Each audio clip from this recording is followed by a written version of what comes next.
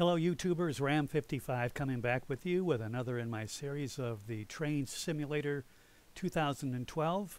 Lately we've been doing some operating sessions on the Wyandotte Arbor Railroad that I've created. And so far we've assembled and gotten 2 passenger trains on their way. We've seen an AI controlled Logger 1 arrive from up north, as well as another AI train that delivered some freight from the east.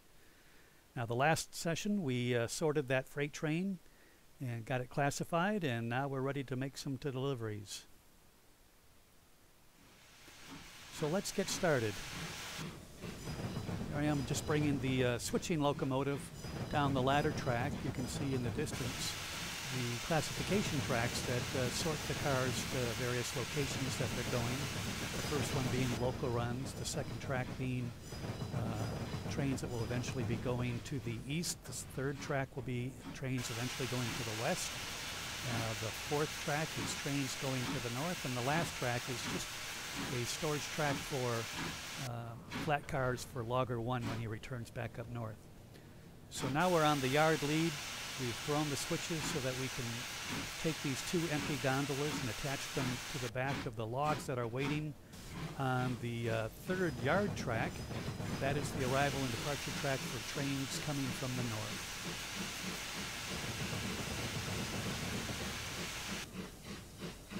And if any of you know how to get rid of that dang hissing sound from this engine, please let me know. It is extremely irritating.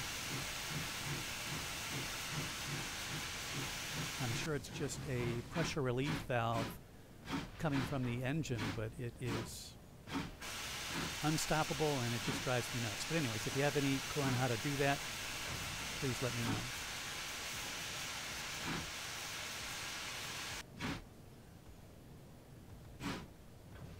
Now you can see the 2 conductor cars on the storage tracks.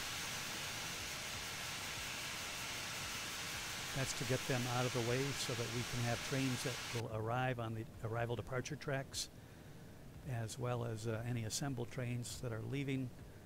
They won't be in the way.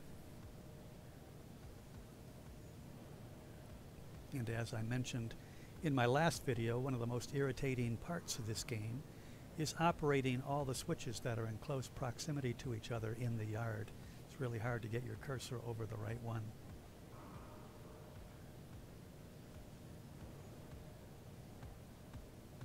So this is our first train that we're going to deliver. It's logs as well as empty gondolas to the lumber mill just down the road here. The empty gondolas will be used to collect the sawdust from the factory. Those will then be shipped off to other places where they'll use it for various reasons.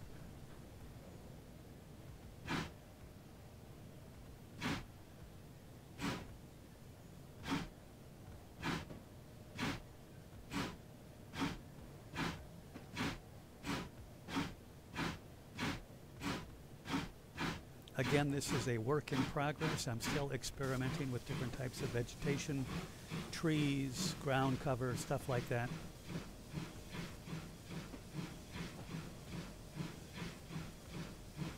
I think what I'm going to end up doing, those 2 buildings off to the left, the reddish one is actually a storage barn for the passenger cars, and then there's a smaller one just to the right of that.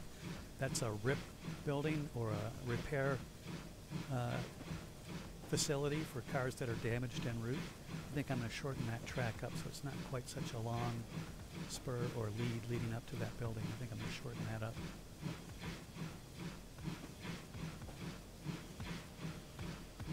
Here's another thing I find rather irritating. I like the animation on these guys chopping wood over here by the wood rick, but that constant thudding noise gets on my nerves as well. So if somebody knows how to turn that particular sound off, please let me know.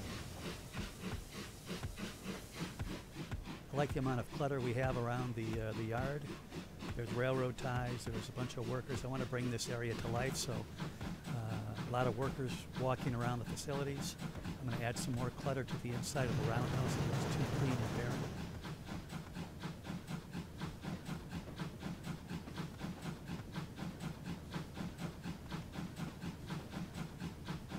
Still trying to find the right grass to use. This stuff just doesn't look quite right to me. It's number one, it's too tall, and from From certain angles it has a certain glimmer to it, looks way too bright.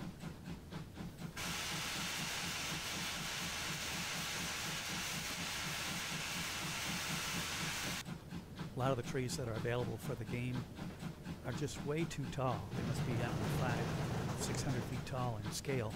Way too big. So now we're on the lead, heading to the lumber mill.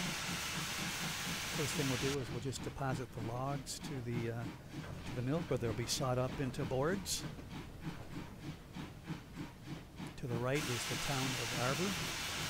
That building on the far right now is the bakery. A little while ago we saw a bunch of carts arriving at the produce station to pick up some goods there.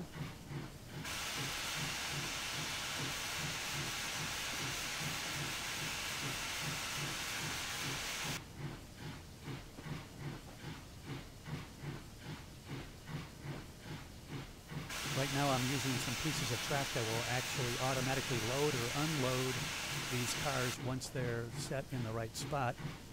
I will slow that unloading process down because I want it to happen over a many-hour period. Right now all these cars are going to be unloaded in just a few minutes, so I need to slow that down. Now some of the Lars industries, you have to stop each individual car over that spot in order to unload it. But with the Proto Lars, all you have to do is have any of the cars in the train over that section, and you can tell it to unload one car at a time. You can set the interval for the rate at which each car is unloaded, so you can have it actually span quite a large period of time. Now we're just uncoupling the empty gondolas from the logs, and now we're going to take them over to the other side of the lumber mill and spot them underneath the sawdust collector.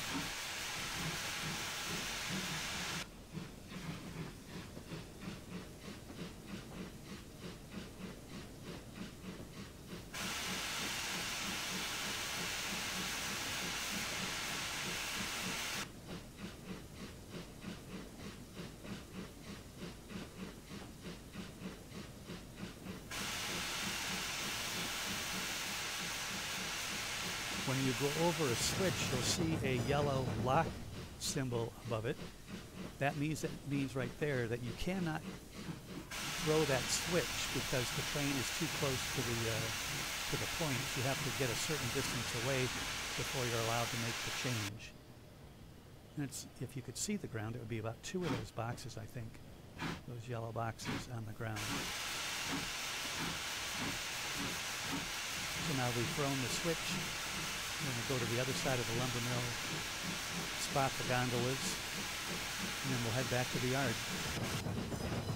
I mentioned before that I love these switches too because they're fairly authentic, not only in the way they operate but also in their size, and they're also easily seen from a large distance away. So you can see which way that feather is pointing and from a distance know which way the switch is thrown.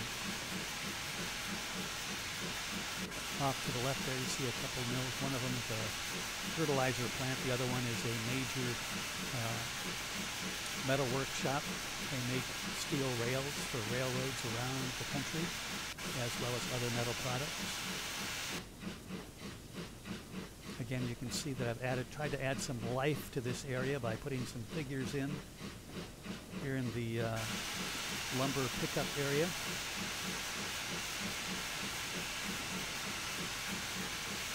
That big can sitting over the track in the distance there is where the sawdust is sucked up and stored and then is put into these gondolas.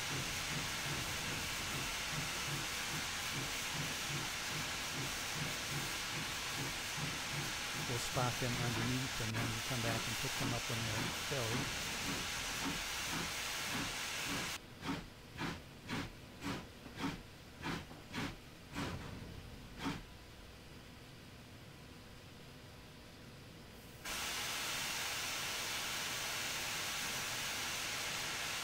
So our first local deliveries have been made. It's been to the lumber mill. That's the major industry in this town.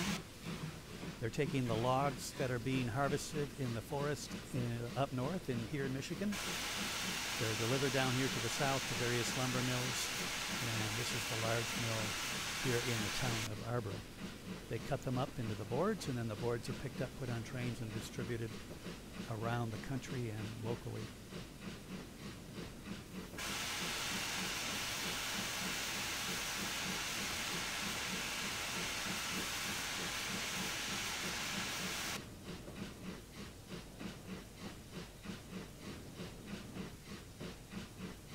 Now we're just heading back to the yard.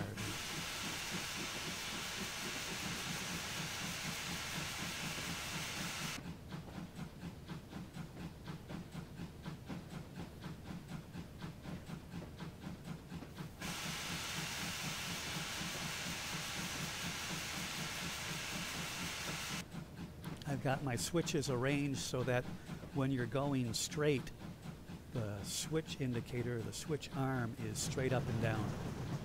So this one is switched over to the left, so it's cocked over to that side.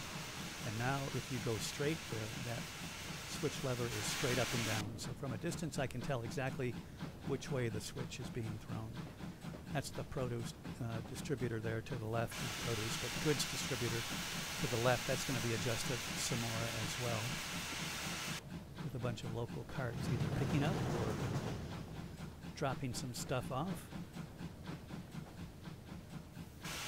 Off to the right is the roundhouse and some quarters for the supervisors as well as the workers. A small barn where they drive their carts and their horses to work, the guys that don't sleep on the premises. And if you look inside the roundhouse there, it's rather clean and pristine looking, not the way a real roundhouse would look. I need to put some clutter in there, some crates and some stuff, just to make it look used and dirty and grimy.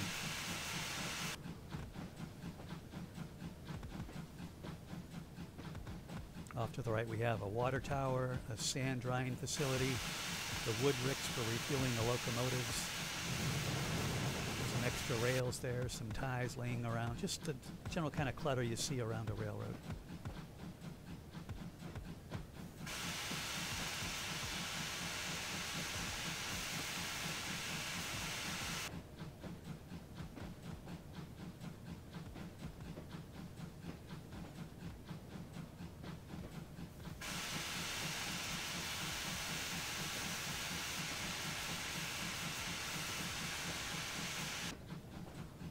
So that's pretty much going to do it for this episode. It's the fifth in the series of the operating day at the Wyandotte Arbor Railroad.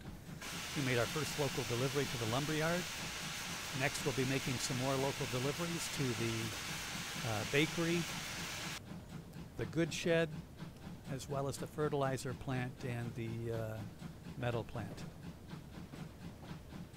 So please leave comments that you would like to see me do on this series. Make comments on how I can make these videos better. Hope you enjoyed this series so far, and looking forward to doing some more. Thanks for watching. We'll see you again soon.